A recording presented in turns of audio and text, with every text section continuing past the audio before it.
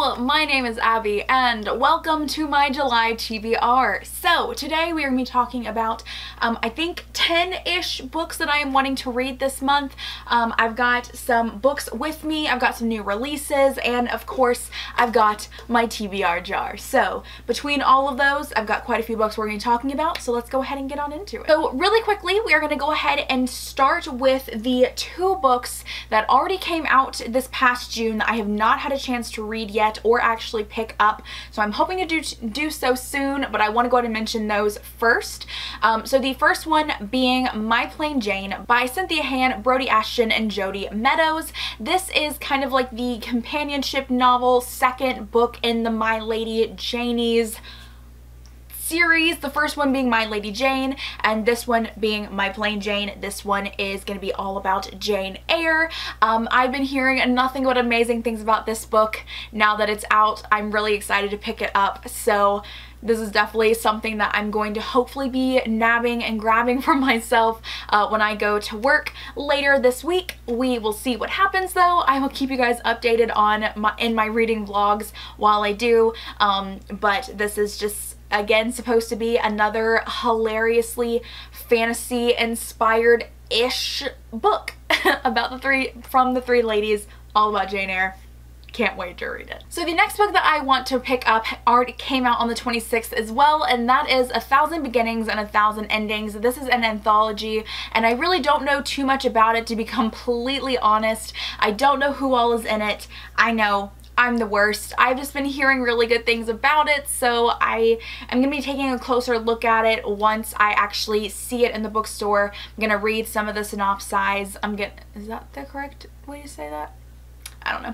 I'm going to look at the authors. I'm going to see if it is something that really works for me. I've just been really enjoying anthologies, so I'm definitely wanting to go ahead and pick it up and see for myself if I'm going to like it. Alright, and then there are two books that are coming out in July that I really want to pick up. One of them though is literally coming out on the 31st, so I'm definitely not going to be able to read it in July. It's going to be more of an August read, but I'm still going to mention it. The one that's coming out on the 10th though, which is one that I really want to read, is Bright We Burn by Kiersten White. This is the third and final book in her And I Darken trilogy. I'm so excited. I cannot wait to read this book.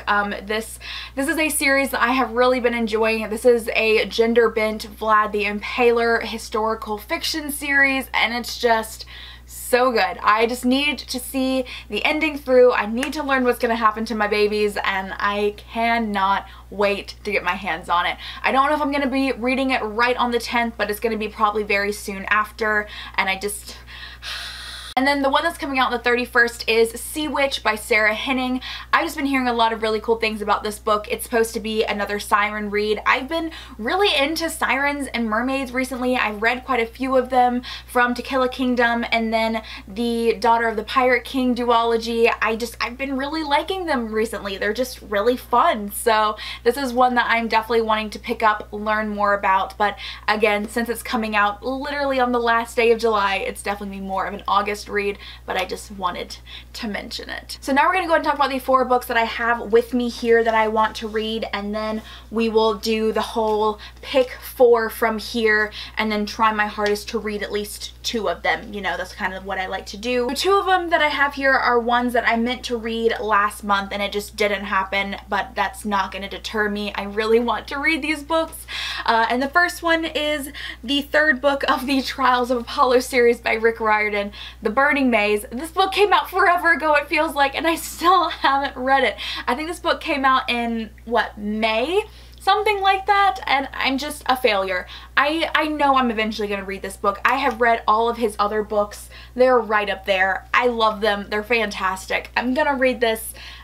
I don't know when, so hopefully this will be the month though. And then the next one is All the Light We Cannot See by Anthony Doerr. This is the book that I wound up picking out of my TBR jar last month, and I just didn't have a really good reading month at all last month, so I don't think I read any of my TBR jar pick. Oh, no, I read A Weight of Feathers, so I wound up reading one of them, I think.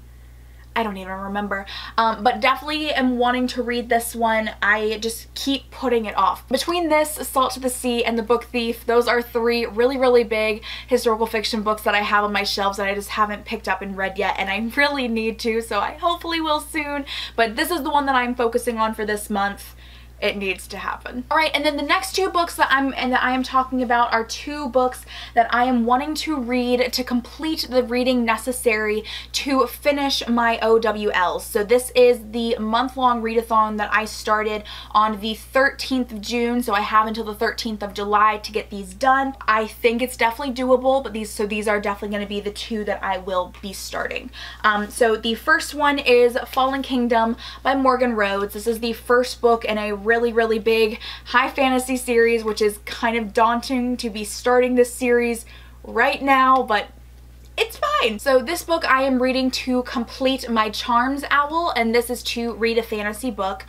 So this one kind of focuses on 4 different characters. On the back, all it says is Princess, Rebel, Sorceress, and Heir. So there are 4 characters that are all kind of on different paths in their life, and this book is just kind of what happens when all 4 of their paths kind of intertwine. And on the very back again, it says it's the eve of the war, choose your side. So I've heard amazing things about this series. I think it's going to be great, and I really do want to get into it, so I'm going to very soon, considering I do have to have this book done by the 13th. And then the next one that I'm going ahead and picking up is The Wicked Deep by Shay Earnshaw. The whole reason why I'm picking this book up is because this book is surrounded by witches. So this book talks about, there are 3 sisters called the Swan Sisters. They were born in 1822. They wound up being, I think, burned at the stake or at least killed by this town, and they kind of set a curse on this town, saying that every few years something a curse happens where they while their spirits wind up taking over the bodies of females and wind up drowning boys in the lake. It's like something along those lines, and the reason why I picked this book is I picked it to go with my Potions Owl, which reads that I need to read a book about or with alchemy. There's a very good chance there's not going to be a lot of alchemy in this book, but kind of in my mind, alchemy can be this whole thing of like magic, potions, all that kind of stuff, and it's gonna be a very loose interpretation, but because there's witches in here, I'm assuming that there's going to be some type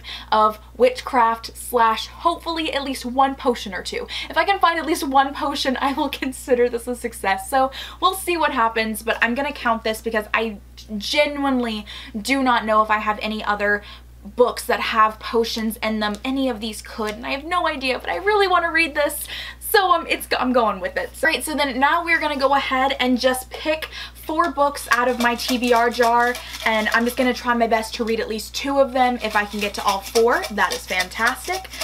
We will see what happens though. So, first one is A Study in Charlotte by Brittany Cavallero. Alright, let me grab that. That is this book right here. This is actually the first book and I think a trilogy? Maybe, I know 3 are out. There's a good chance that a 4th one might be coming out, or it may just be 3. But this book focuses on like the great granddaughters of Holmes and Watson, and it's just them going and like solving mysteries, and I kind of really wanted it to be like them falling in love with each other, but I don't think that's the case, so boo to that. But I've had this book on my shelf for a while, so, and it is rather short, so I bet I could go ahead and get through this book pretty well. So the next book that I am going to possibly read is Wind Witch by Susan Dennard, which means I'm going to wind up picking the first one, which is, I think Truth Witch is the first one, right? Yes, so that is Truth Witch by Susan Dennard. Oy vey. Big fantasy series. Okay, so this is the next one. I actually remember I tried reading like the first like 2 chapters in this book series and just couldn't get into it at one point, so I put it back down and told myself that I'd wind up picking it back up later, and just like never picked it back up. But I've heard really good things about this series, so I am definitely wanting to give it a shot. This one is about the fact that there's different types of magic, different types of witches, and this one focuses on a truth witch. That's really all I know. I'm sorry. I should know more, but I don't. Alright, next book! The next one that I might possibly read is The Hazelwood by Melissa Albert. So that is this beauty right here. This one I don't really know much about either. Wow, I'm horrible. This one's about 17-year-old Alice, and her mother have been spending most of their life on the road. Then her grandmother, who's a reclusive author, she dies, and her mother then gets stolen away, so Alice then has to go on an adventure to try to figure out what happened. Cool. Yes, I do know how to read synopsis. Yes, I do know how to read a synopsis. Go me. Don't know much about it. Not sure if this is going to be one of the ones I want reading this month, but it's on the list just in case. Alright, and then the last book that I'm going to be reading this month. And honestly, like, my entire thing could change because I know that there's also some books that I'm thinking about the fact that I want to read on Scribd. I don't know. I'm a mess. Ugh. So actually what I'm going to do for this one is Poor Unfortunate Soul by Serena Valentine. So let me go ahead and grab actually like all three of them. So Poor Unfortunate Soul is this one right here, and I actually do have the three first ones. I think there's actually like two more, or one out and one more coming out. So I do eventually want to get all of these and collect all of them, but just the fact that I haven't read the first three means I really shouldn't buy the other two right now, but we'll see what happens. So what I might actually do is, since these are so short and the font of these is like really big, you might probably can't see that because of how, but like the font is really big too, so I imagine I'll be able to fly through these. I might actually go ahead and put all three of them on and then just try to sit down one afternoon and just like bulldoze through all three of them. So yeah, got these.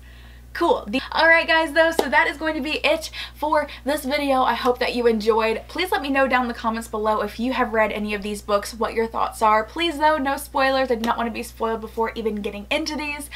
Please also make sure to give this video a thumbs up if you enjoyed it, as well as hitting the subscribe box down below if you would like to become a part of this family, as well as hitting the notification bell beside it that lets you know when I make new videos, because apparently hitting the subscribe button is not enough anymore. And again, y'all, thank you so much for watching, and I'll see you in my next video. Goodbye.